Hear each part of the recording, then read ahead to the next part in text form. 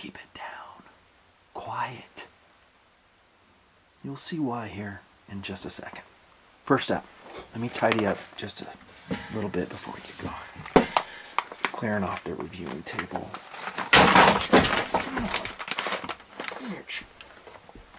Sorry. My bad.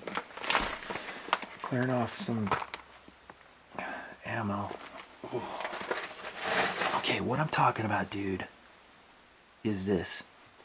If we're going to be doing this porn thing, you and I, we're going to have to keep it low. At least for the intro. So first up, check 6. What do you mean? You're 6 o'clock behind you? Has your boss left the room? Your wife? They have? Perfect. Enlarge the screen, dude. Check out this porn. It is awesome. Oh yeah. Beautiful. What kind of porn are you talking about? I'm talking blade porn, bro. Can we all just agree this is a beautiful knife? I'm going to talk normal tone, so put your headset back on. Check 6 all through the review. Make sure your boss does not come in the room and bust you yet again watching the TMP Knife Show. You guessed it. This is the Ed Schempp Bowie knife. It's a looker. Beautiful knife. We talked to Ed a few months back. Always enjoy visiting with him. Interesting guy. Gentleman. Insight. He and some other designers and I sat at the table. He talked about this knife. This knife porn. And what his design goal was. Pretty much to make a folding knife that is a tribute to the Old West Bowie knife. Hence the name Schempp Bowie. Part of his ethnic series once again. It's a looker though. I love the lines of it. Beautiful knife. Application though. What would you first think this knife is for you? We call it philosophy of use here. Always have, always will. That's right. Collecting. A lot of the other ethnic series I'm going to roll on the table by way of comparison. I'm still talking in my inside voice. I guess I can talk normal now. A lot of the other knives are discontinued. They're gone. We've always said we kind of like that. Collect this one, soon enough it will be discontinued. And I think it will increase in value. Because most limited edition things that have a demand will. How about EDC? Would you EDC this one, Nutton? Do you want me to tell you what you want to hear, or do you want me to tell you the truth? The truth. Good. Good. I like that answer. The answer is absolutely not. I would not EDC this knife. Nope. And I guess we'll have to cover that here. We're going to jump ahead to ergonomics and handle. Now, in our discussion with Ed, which was, again, really fun, fascinating, but it doesn't mean that I'll always see eye to eye with a designer and vice versa. It's totally normal. That's acceptable. And Ed knows that. He and I have had a lot of discussions. He will tell you, if I can remember right, and I'll roll in the footage, about how he designed this handle to fit into your hand. And we're kind of talking ergonomics and handle construction here. Like this, where it's actually going into the middle palm, and he says, as such, you don't need jimping, you don't need any traction. And I do believe that. It does fit that way. However, others in the ethnic series, and a lot of other Spydercos for that matter, to me feel more ergonomic. There's the truth. So for that reason, the handle, for instance, for me feels cramped. It just feels small. Yes, I understand the design philosophy, but it doesn't work for me that great.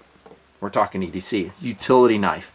I wouldn't use it for that reason alone. As far as the blade shape and stuff, we'll visit that super briefly here in just a second. How about fighting knife? How about no? For me, I would never choose this to be a tactical blade. Just me. To me, it centers on presentation. It centers on collecting. It's special, it's cool, and that's why I introed it with the knife porn intro. I kind of like that, by the way. It's pretty funny. Because it's such a gorgeous knife. Organic, flowing, it's a striking blade. Enough with PLE, you can figure the rest out. Size, weight, and feel, it's a bolstered knife. Brass bolsters here, you can see. I'm generally not super enthused about them. Still, it's pretty light though at 5 ounces for what it is. 3.7 inch blade, pretty close to that. Flat ground, well, flat ground from this portion here. And it's S30V powder metallurgy steel. We talked about that at the round table as well. Ed was there, Gail Bradley was there. Good time, really good time. Check out that video, by the way. And they talked a lot about the powdered metallurgy steel as I interviewed him and kind of asked him some questions that as a knife guy I was interested in.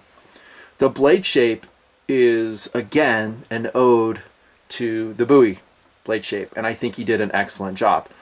I told Ed, and I'll say it again here in tabletop form, and I'm going to roll in the competitive option of the Navaja 5.2 ounces. I thought it was a little bit reminiscent of the Navaja. Now Mr. Schempp will tell you they're really two different approaches. This is the old Spanish design, Navaja design. This is more of the American Bowie design. But just at initial glance about how it dips down here, this grind here, they to me seem kind of similar, right? I love the Navaja. And actually, to be honest, that is a bolstered design, and I love the Navaja. One of my all-time favorite of the ethnic series. As far as practicality, I mean, you may choose to EDC this. If I ever gear check you, I'll just give you a super high five. So don't let me influence you with it. But it's got a beautiful sweep. It's really sharp out of box. No surprise. Spyderco does such a great job. The steel is an excellent choice. I like how it has flats up here for consistent angle sharpener. So easy to work that. It is a Taiwanese produced blade, so you'll have to deal with that. But the quality levels, as we've seen through the years, phenomenal. If it has a Spyderco name on it, and apparently the Schempp name too. I love how he puts his logo there.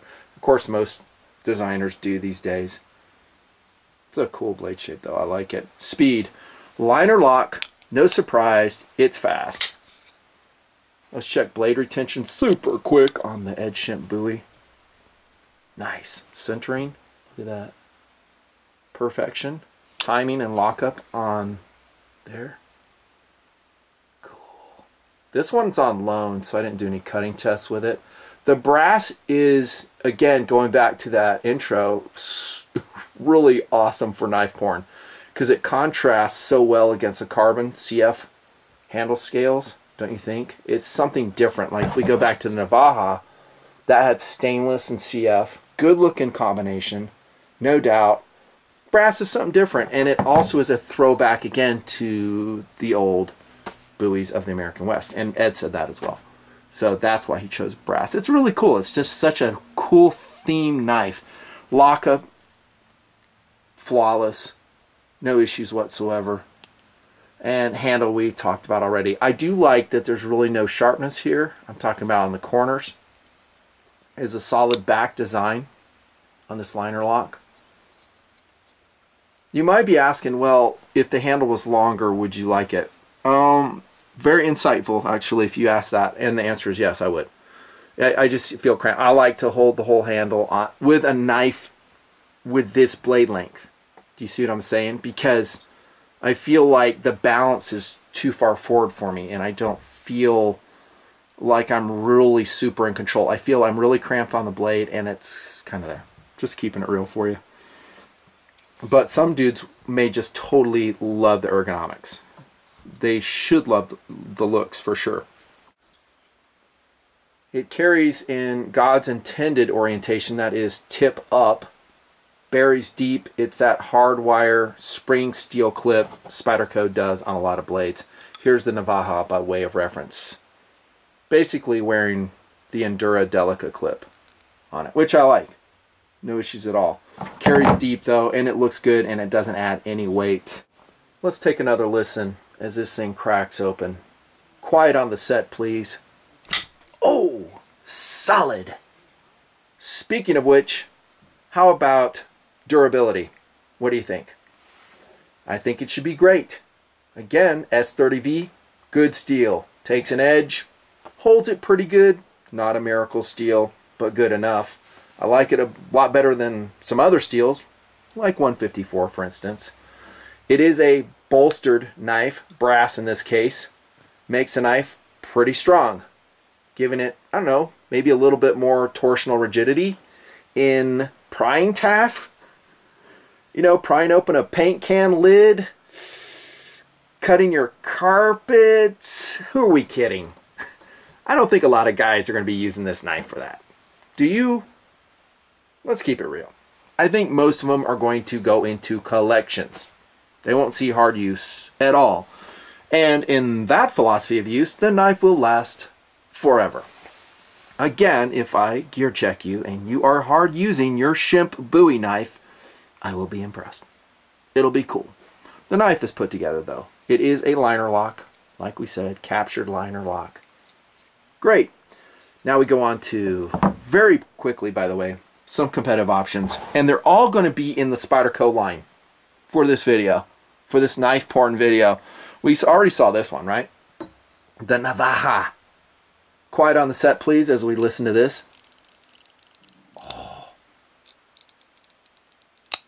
Oh, daddy like. That's knife porn right there. Well done, Ed. Well done. By the way, this actually broke down on us, and we had to send it back to Spyderco, and they fixed it. This knife is out of production. Told you it'd be collectible. The Navaja weighs about the same, 5.2 ounces. It's just a funky blade, don't you think? And it does have jimping, and man, this is a pretty much can do anything knife. I would classify this as a tactical blade for all the reasons I've always said. Same steel, S30V, more of a conventional Spyderco clip. And look at the handle on this. To me, this is what I'm talking about. If we were to compare handle sizes, we'll line up with the bolsters. About the same, right? But it seems, I don't know, right here, it just, I can hold it better. That's just me. Here, because of how that's flared out and my thumb has to lock here, I can't go further forward on it. I just run out of room. How about this? This is not really in the ethnic series, but I'm going to review it separately. It's kind of on the table, so let's talk about it. The J.D. Smith, out of production, limited edition, VG10. That's a cool knife. Cool knife. No jimping on it, so I added a little stretch right there. I'm going to put it up on our web store, push it on down the road so we can get some more money for more blades. Same clip, 4-way positionable. It's really like an Endura G10, just with a sweeping Persian style blade. That's how I think of it. It's not really Persian, it's just upswept blade. Really a cool knife, super thin and light at 4.2 ounces. Really cool. Sorry, Ed, that's not your knife, but I still like it. Probably our all-time favorite Ed Schempp Ethnic Series knife. You've seen it before, ladies and gentlemen. Come on down. Give a warm welcome to the Barong. Discontinued. Eat your heart out. 4.2 ounces. This is a pillar constructed knife. Also liner lock. Also no jimping. I don't think Ed likes jimping that much. He thinks it kind of ruins the aesthetics. And he also says, hey, if the handle's designed right, you don't need it. That's his philosophy. Leaf-shaped blade, full flat grind. We just love this knife. I sure would like to see it with this clip on it, though. Like a fold-over clip that just really hides in there. Look at the handle, the ergonomics on the Barong. I'm sorry, they just dominate the Bowie knife for me. And then last, definitely not least, and this, by the way, will function for my review within a review. This thing right here. Can you guess? Can you guess? Take a peek, take a peek. The Ed Schempp Persian. Oh, I like this knife. That really is the Persian blade design. And I kind of like Persian blade designs for knife fighting. I'll never knife fight. But a lot of guys never will, and they like collecting the style. You get it, right? FFG. This one I think is in VG10. It is. Yep. No jimping yet again. Come on, Ed. So I run a skateboard tape there. It will not stay there forever. It will come off. I would a knife of this quality and beauty, I would not generally homemade jimp it with a Dremel tool, as you've seen before. I wouldn't. Solid back design, lock back, and that is traditional. Strong enough. I mean, it's not a triad lock. This is not something you want to go batoning with, as I've always said. And the liners are skeletonized in the Persian. The handle of the Persian, I really dig. I love it. Works great for me. By the way, I didn't show you the stop pin on the barong. Look at that right there. Take a look at the one on the Bowie. Make sure that's focusing. I really like the contrasting. Look at the fitment too between the CF and the brass. So those craftsmen in Taiwan, they're doing a good job.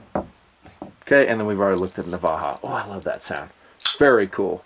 So, other than the J.D. Smith, these are all Ed Schempp designs. And they're all wins. If I had to rank order them, let's just end the video with that. What would you think?